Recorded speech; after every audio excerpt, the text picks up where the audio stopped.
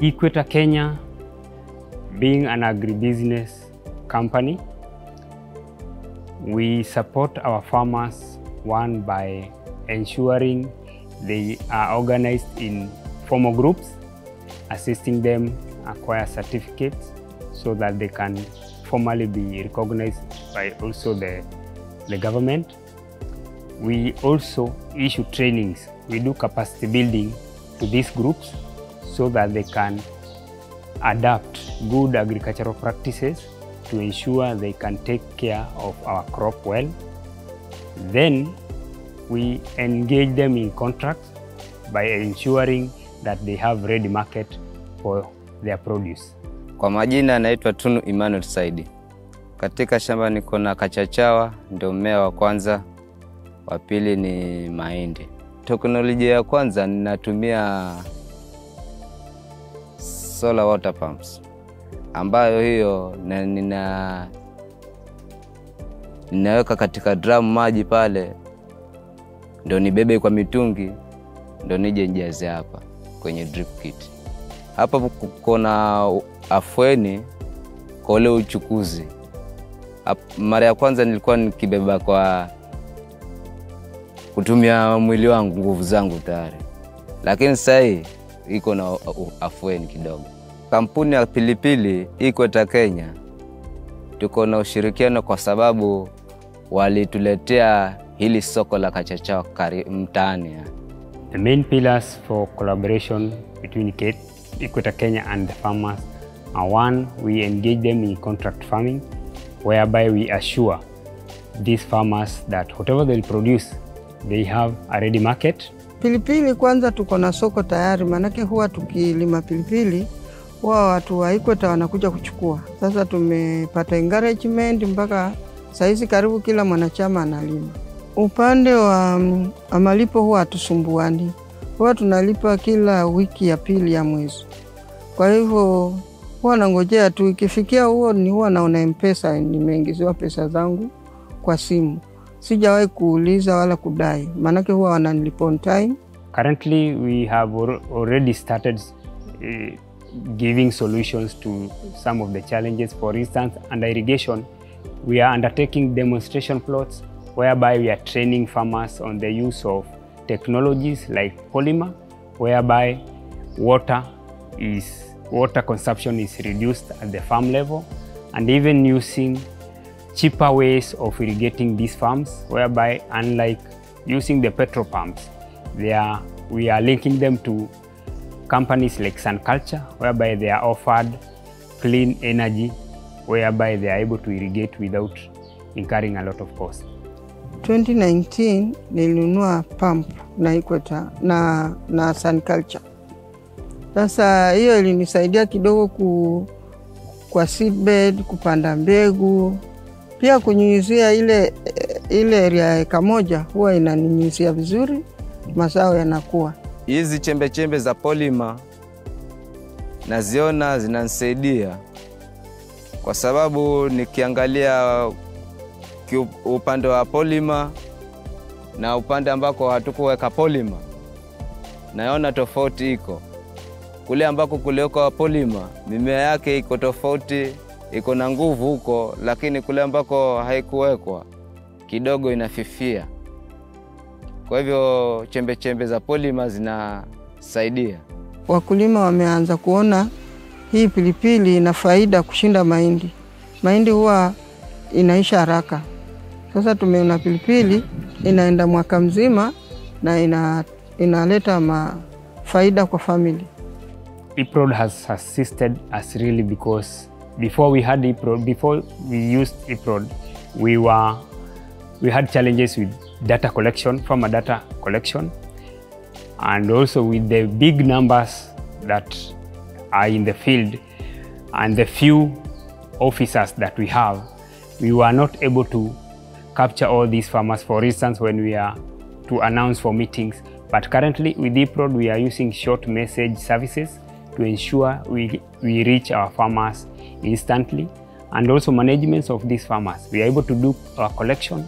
We are also able to have reports from the farms through our officers through the same application.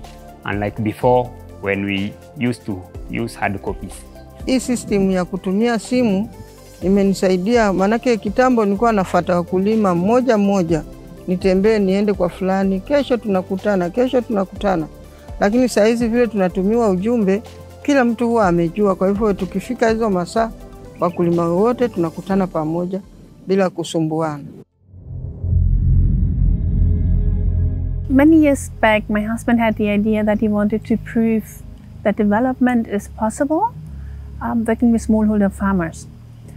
And one way of doing that was by including smallholder farmers in a high value chain through a sort of three-pillar model, by basically giving the farmers market certainty through contract farming, by providing them extension services and training, and then also by linking the farmers to access to finance so they can afford investing in the crop.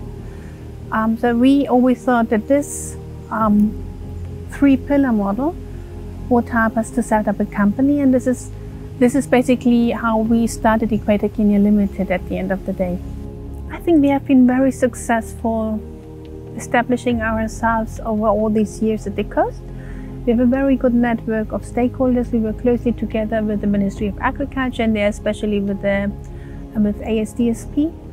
We work very closely with other stakeholders, also with the Ministry of Agriculture in the rural areas, and then also the area chiefs, so the local administration. We've been very successful in setting up our company as a reliable partner for the farmers. So if you talk to farmers, farmers will say they trust us fully. We work very transparently with the farmers. It's very straightforward. So we stick to our words. We say we come and collect tomorrow, we will come and collect tomorrow. If we say we pay then we will pay. It's like a partnership with the farmers. Equator Kenya and ASDSP, our point of convergence is on ABE chilli. ASDSP we support ABE chilli as one of the value chains. Equator Kenya happens to be a buyer and exporter of ABE chilies, so we have that point of convergence. And now with that, we have a working relationship that we have developed over almost 80 years now, whereby ASDSP, we are not implementers per se. We implement through others, through other value chain actors. And we found the Equator to be strategically positioned to work with us because they work with the farmers, they have extension in the field, and also they buy the chili, so they have a passion, they have a reason to be involved in the chili business. We cannot transform agriculture without technology. This technology, starting from production to marketing and all other nodes in the value chain, technology will play a big part.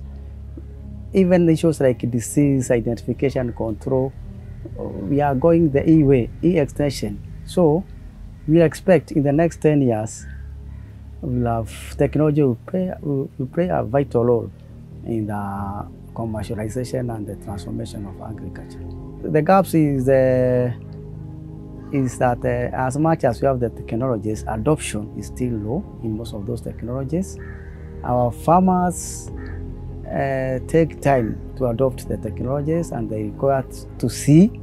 Adult education is they believe in what they see, not what they hear. So there's low adoption. That's a gap.